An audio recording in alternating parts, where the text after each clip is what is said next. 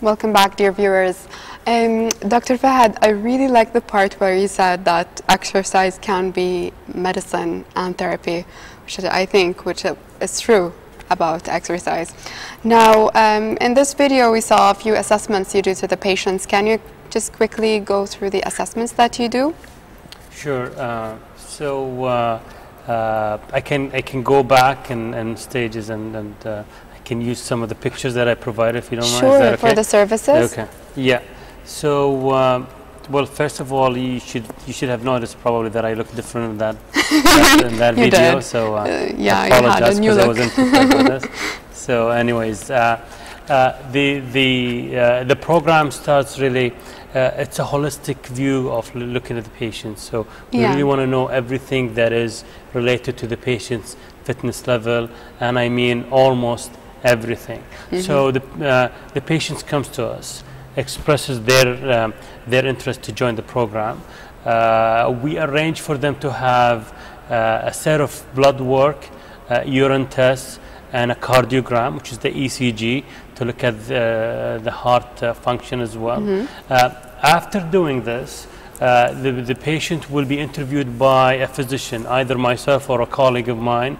Will take a detailed medical history, do a physical examination, and review the results of these tests, and review the result of the cardiogram with them, and then prepare them and describe to them what's going to happen later on, which is the fitness assessment. Fitness assessment requires that we arrange for an appointment for the patient. It takes around 2 hours, and it starts with the picture that I'm going to view right now. That is the patient's being interviewed and is filling the questionnaire. I guess the can you show us the picture? And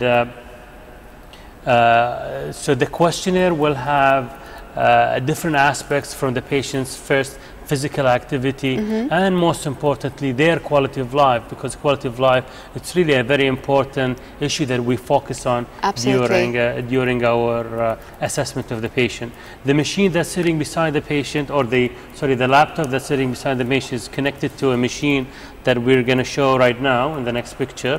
This is the body composition analyzer. So our body composition analyzer is not only going to tell us again about the quantity, but also going to tell us about the quality, and that's very important when we look at what the fat percentage is, and how much is the muscle and how much is the fat. It's amazing how this machine works. Like, how does it tell how much fat and how much? No idea. That's the short answer. So I'm not quite sure. It really depends on some assessments of the body liquids. So it's very important for us to instruct the patients that they shouldn't be drinking water for the last I think 4 hours before doing the test. And even if they feel thirsty, just hold it until they do this test, and then they can have water, because that's very important. This test is very sensitive to the body liquids. So it tells us from that point what the percentage of fat and muscle the body has, and it gives us also a report, and that report is very important to be compared later on after our program. Then the patient will go into a series of tests that assess their fitness, and one of them is what we call flexibility testing. So they do different push-ups and pull-ups, and with our fitness instructors, to see how many times or how many repetitions they can do during doing this test. And then they start having the test that we call probably the gold standard of fitness. This is the most important test for fitness, that starts with checking their lung function. So we do what we call spirometry. It's the lung function test that assesses the capacity of the lung to blow air during resting conditions. This will progress into what we have seen in the short video, which is the cardiopulmonary exercise test. This is a comprehensive fitness testing that tells us about the functions of the lungs during exercise, functions of the heart during exercise, and also the functions of the muscles and the level of fitness during exercise. So this is our fitness assessment, the patient will be then sent to the exercise specialist or the fitness instructor with the result of his or her test, and the exercise specialist will sit with the patient and counsel them about exercise and sort of like negotiate with them and get a sense from them what their preferences are in order to start the exercise program utilizing the facilities that we have. So as you can see from the picture, if you want me to proceed, you can see from the picture that we have a set of aerobic, and at the back of the picture there are also resistance equipments or machines that we can use.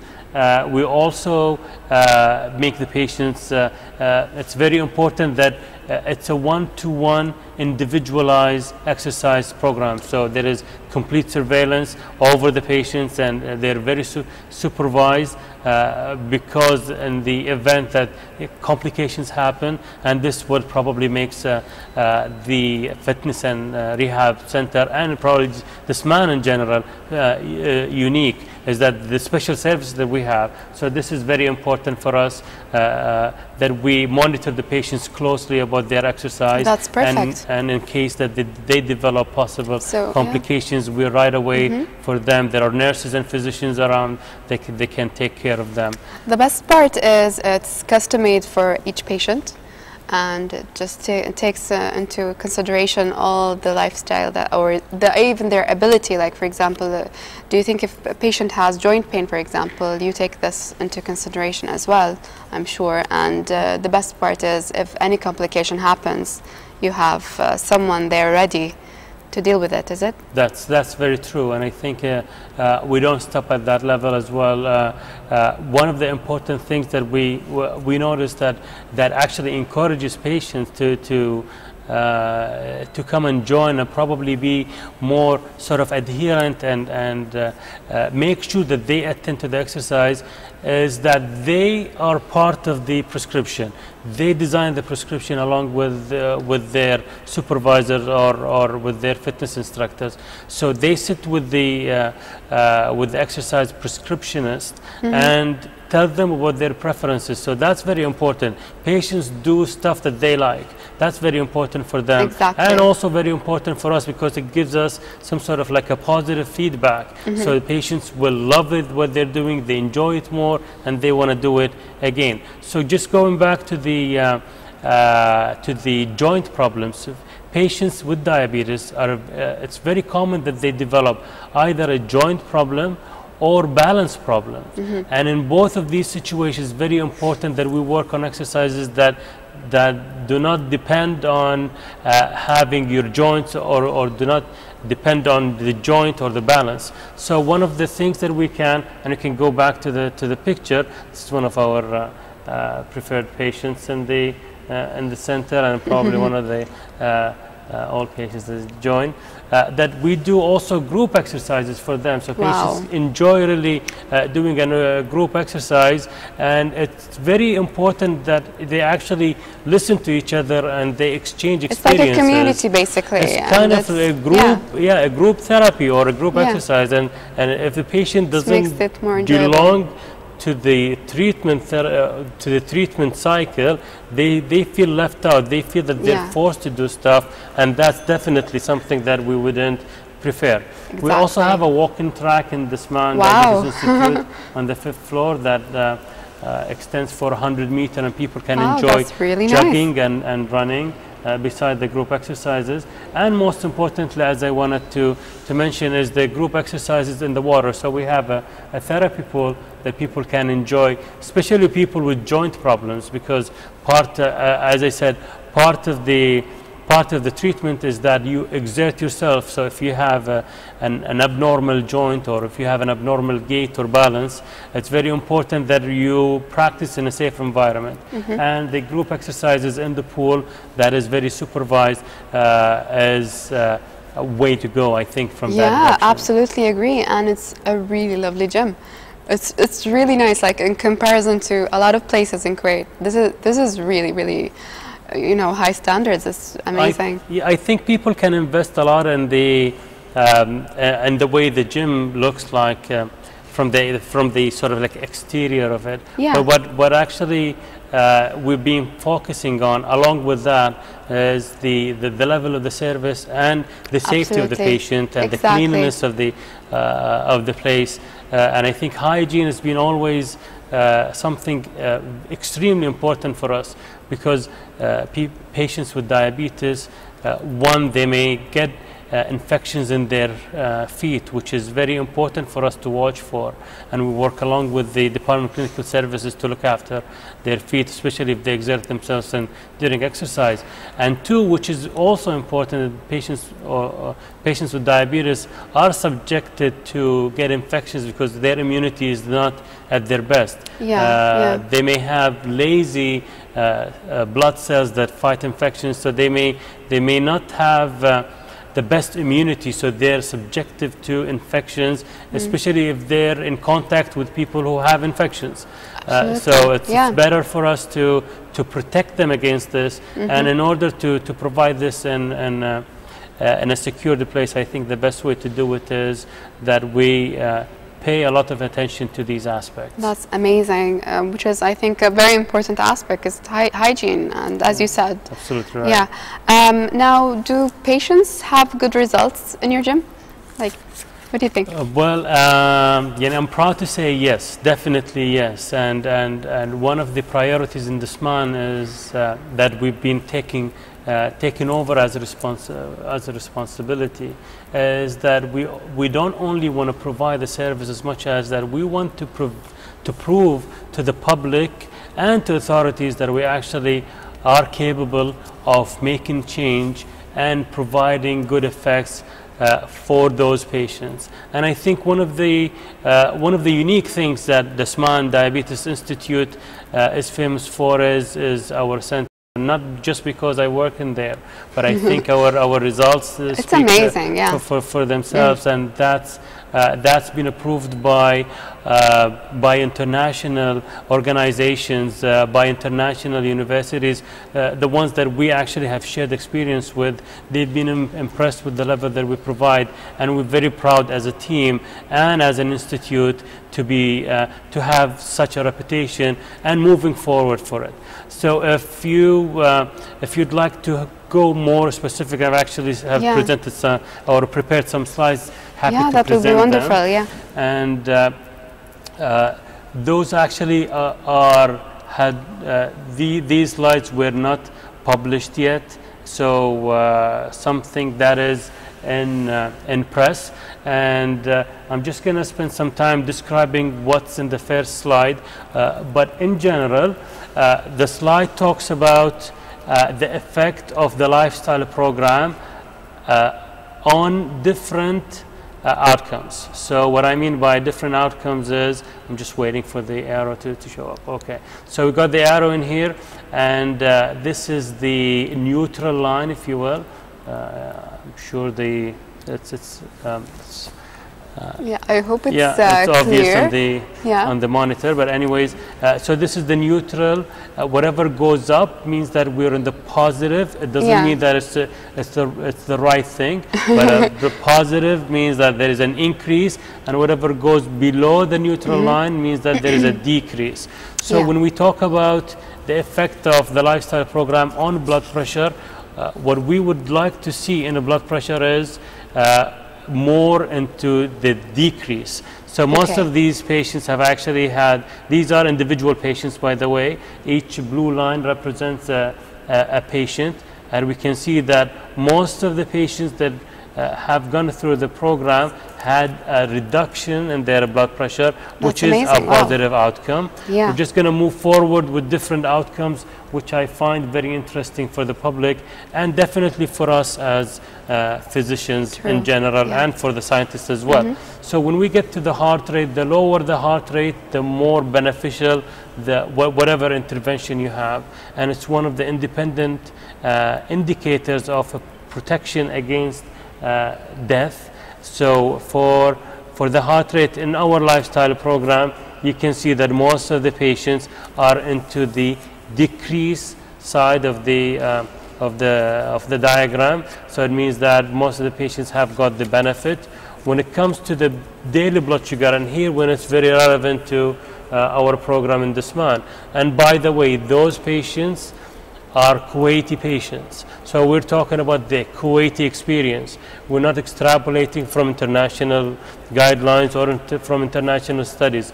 These are our own patients. This is what happens to them with exercise. Wow. So the point is, whatever we're making, whatever we're doing is actually effective. So you can see that there is almost all the patients, it's probably except for one, but almost all the patients had a drop in their blood sugar, which is That's beneficial amazing. in terms of,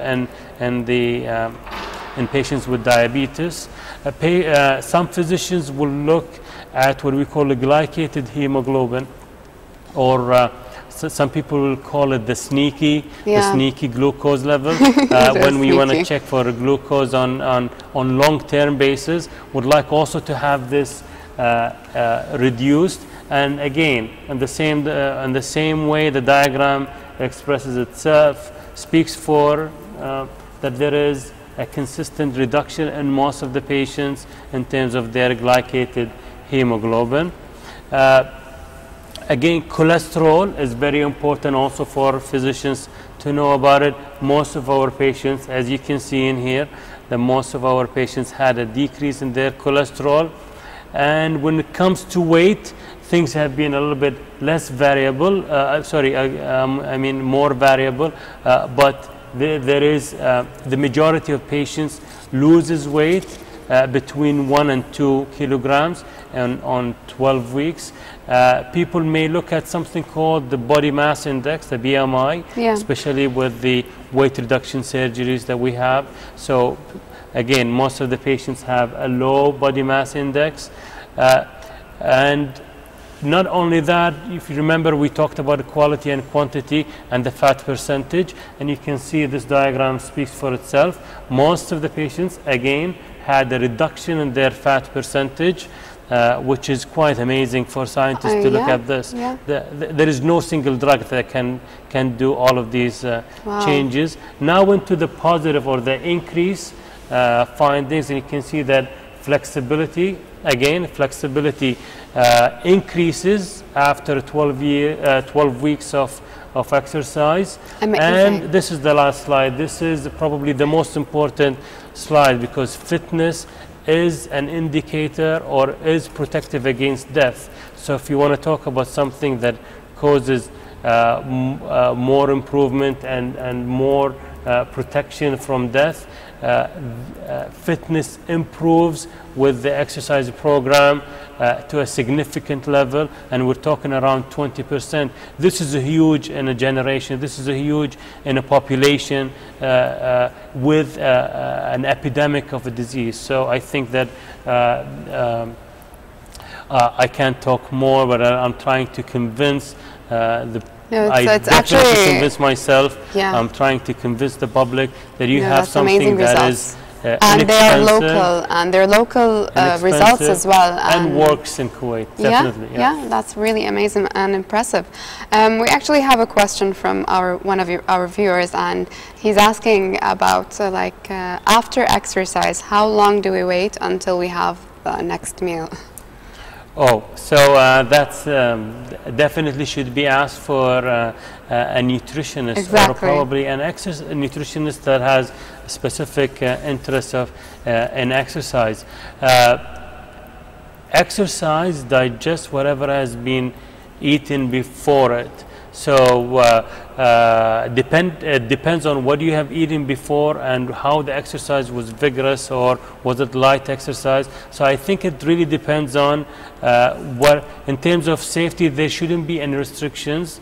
As far as I know, there are no restrictions on when to resume eating after the exercise, so you can eat right away. But in terms of healthy eating combined with exercise, I think a professional should be absolutely agree.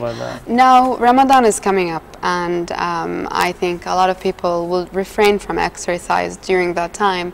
But what do you advise the patients, diabetic patients specifically? Do not refrain from exercise. As simple as that. I think again, as much as exercise has beneficial effects for the body, it also helps the diabetics to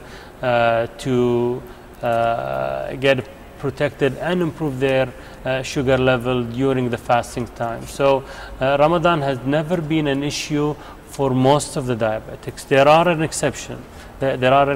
Especially those with type 1 diabetes who may actually have troubles in terms of controlling their blood sugar, or if you will, swinging in the level of their blood sugar. It goes too high or too low.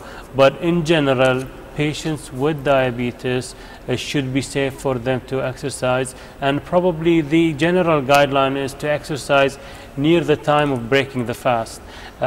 However, that being said, I think every diabetic, whenever they consider going to or adopting an exercise behavior during Ramadan, especially if they plan to exercise during the fasting time, they should consider consulting a healthcare professional. Absolutely, asking their physician is probably the best thing to do. Every diabetic can exercise after breaking the fast, but not everyone can exercise during breaking the fast. Most of them can exercise, and also again, we're talking about something that is simple, something that is doable. You only have to consult with your diabetes physician to ask them what exercise. That's really good. Now, the thing is, one of our viewers is asking as well, like, are there going to be other centers that's going to open in Kuwait, similar to Dasman? That's definitely beyond me. You ask me all these questions. You wish. No, the viewers' questions. Yes. So my dream is actually to have a Dasman, and Hawali and Dasman, and Mubarak al-Kabir and Dasman and Jahra. Yani at least a Dasman in every governorate. I think that this has been my dream. And this is what we wish for, I think. This is what we wish for, a center in every section. That's correct. However, that being said, I think that the care of diabetes should be sent back to the primary care level centers. Absolutely. Because they're the ones who can deal with the day-to-day matters that deals with exercise. I think something like this man needs to look after the patients for special considerations. And for example, the fitness and rehab center, it's something that can provide a service, and we don't really want to replicating it might be a little bit tough. If you have a fitness and rehabilitation center in every governorate, I think this would serve the community. It will make a better. Definitely. It will make improves health in a really big way. But treatment of diabetes in general should be actually taken care of in the primary center. Absolutely agree. Now, before we finish, we have just one last question, which is actually the packages that you have in Dasman. What are the packages you have? So that's an excellent question, and probably timing is perfect as well, because we're in Dasman, we're in the probably a stage that we're designing other packages for patients at different levels of age and different interest as well during the summertime, because that's very important for us. And as we said, yes, we suffer from the summer, we suffer from the weather, and also yes, that we have to use the technology to utilize or to make benefit out of our time. So in the summertime we've been working on two packages that are related directly with exercise. One of them concerns our kids, concerns our children. It's very important for us to focus on this generation, because we want to build up a concept of healthy life living and in general. And we have a couple of summer camps, camps for children, and for people during their as well during their teens as well, like up to 15. I believe. Really good. That's people amazing. Can just call and ask. Our extension is 4900, and we can give them all the details that they want. But I think that these summer camps are very essential, especially for people with overweight. Our focus on the teens is for them to reduce weight. So we're going to introduce a healthy life, as well as nutritional advices and some classes as well with our professionals in the fitness and rehab center. The other project or the other proposal is the package for the adults, for people with over 18, those who have diabetes and overweight, who want to reduce weight. We're planning to provide them with a package that lasts for a week, that they will have series of lectures and workshops, and we can also tell them how to go to the community and enjoy their life, and at the same time get a beneficial effects. Which is amazing. Thank you so much for being here on our show. This is very inspiring, and I think this is one of the best centers we have in Kuwait, because it's so organized, and it has a lot to give to the patients as well. And I hope we have a lot of centers like this in the future. So thank you so much for being here. Thank you for sharing the information, and thank you so much. So thanks for having me. yeah, we'll see you viewers next week with another episode. Thank you for watching. Good night.